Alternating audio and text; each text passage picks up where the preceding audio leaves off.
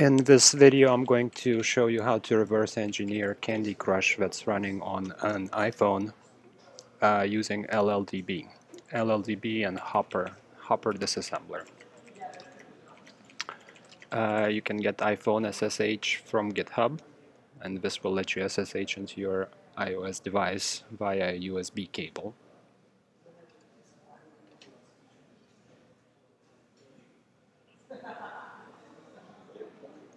Once we SSH into the device, we're going to need to start the debug server and attach to a running process on the device.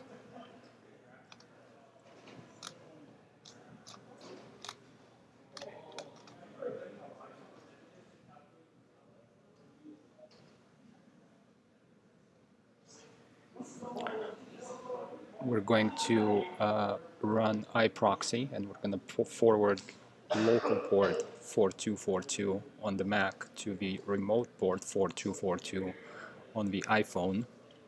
And this is in order for us to connect to the debug server from a local instance of lldb. So we're going to launch lldb on the Mac, and we're going to have debug server on the iPhone.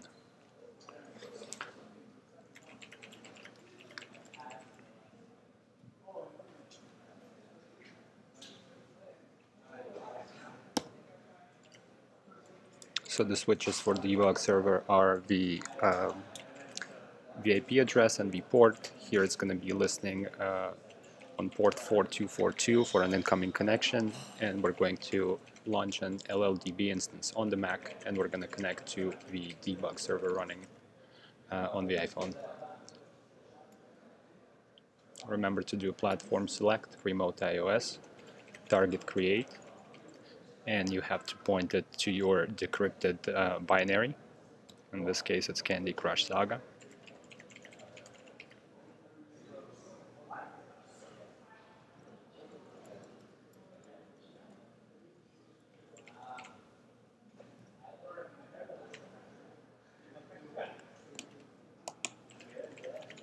And the command to connect is process connect, semicolon / localhost 4242, and that's the reason why we're running iProxy. Once you issue the process connect command, it might take a while for lldb to connect and process the binary, so give it a minute.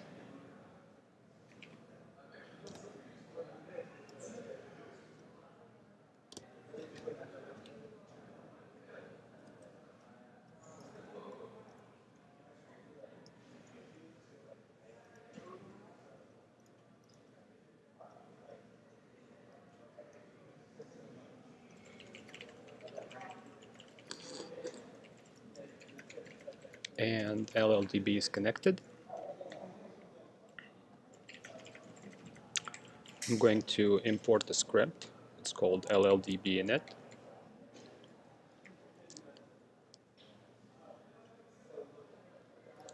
Now, in order for us to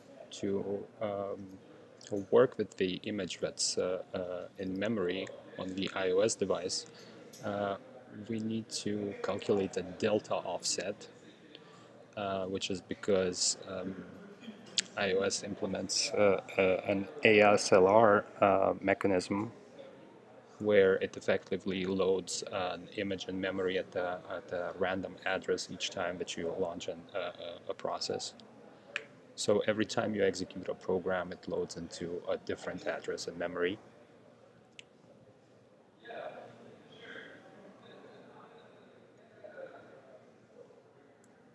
In Hopper disassembler, I'm searching for in-game booster button clicked.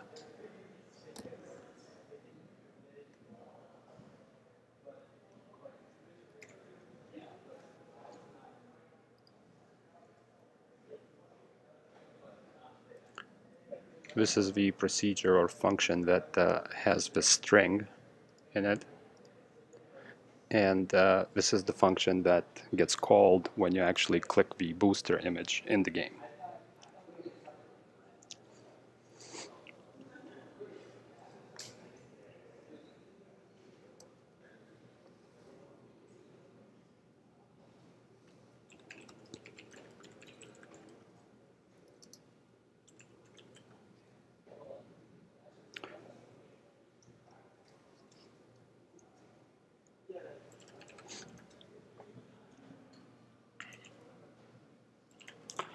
So to calculate the address in memory of the running process, we're using the delta offset, and we're adding delta to the addresses that we see in the disassembler each time that we want to work with the process memory.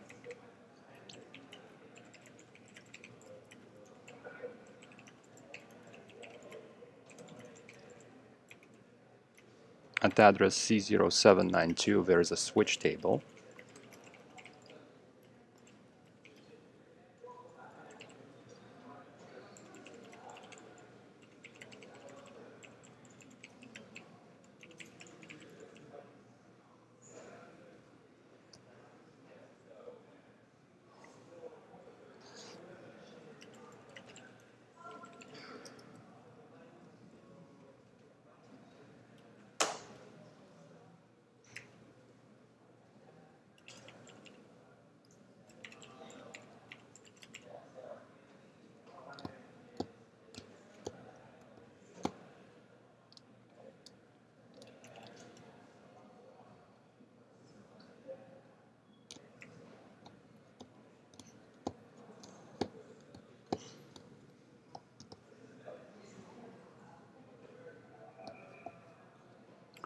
So in theory, once we set the breakpoint in lldb and we click on an image, on the booster image in the game, our debugger should break. So we should be back in lldb, which is what I'm going to try right now.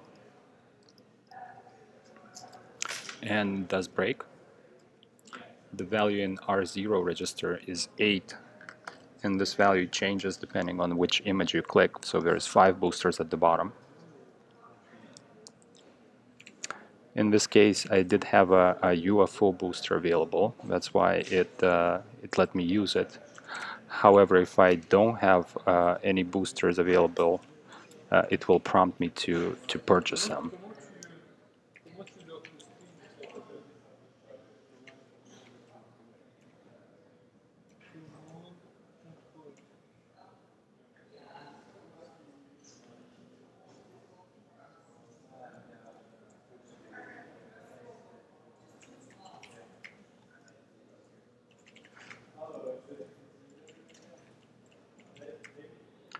So in case of a switch table, the execution continues. There are several subroutines, I should call them, or it's basically a switch case. And so depending on the booster that you click, the execution continues at a different place. For this UFO booster, it's this subroutine at C0908. And then there's a sub 7531E being called, which returns a value in R0. Here the value is saved in register R6, and then at the end of the function it is compared to 1.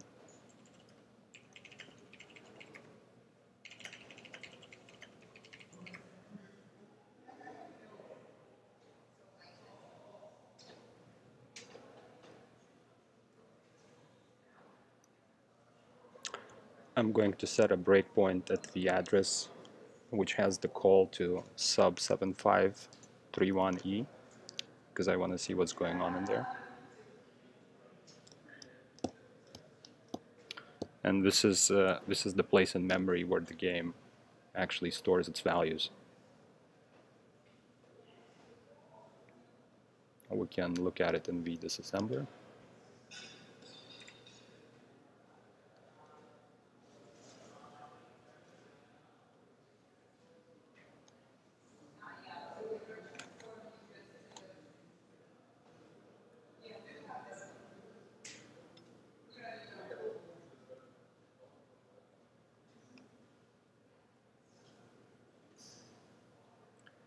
So here the command is LDR R0 plus 4, and that's the address where the game keeps the quantity of the boosters available. So if we overwrite it, we can effectively cheat.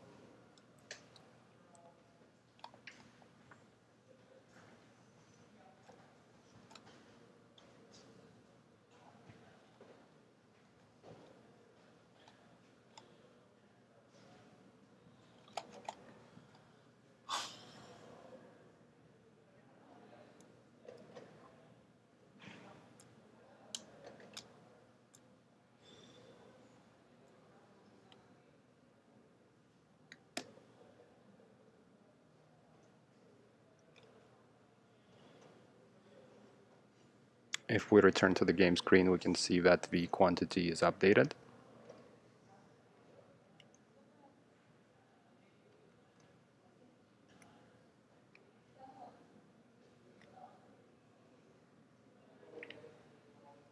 And if we click the hammer booster, it takes us to a different subroutine, which has a very similar pattern to the previous one.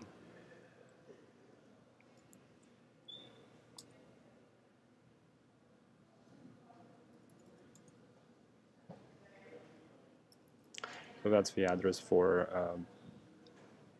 this booster, C07AE, and the pattern is very similar as with the UFO booster. There's a call to the same subroutine, 7531E. The value is saved in register R6, and then R6 is compared to 1.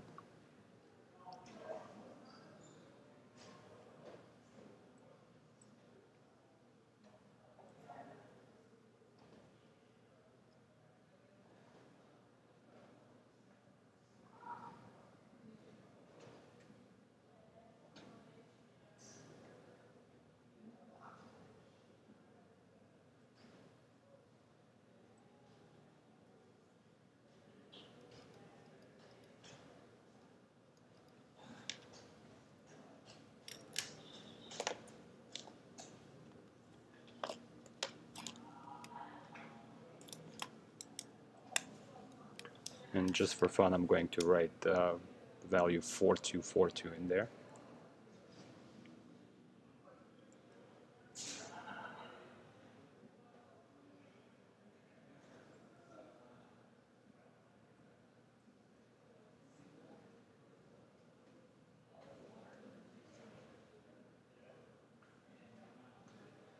And let's return back to the game so we can see the update.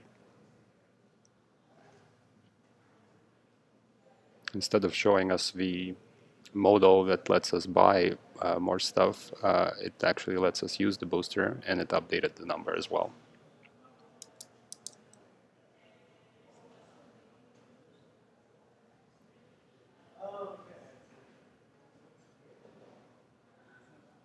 I'm gonna quit the game and then check my inventory just to make sure that the boosters are persistent, that they don't just disappear.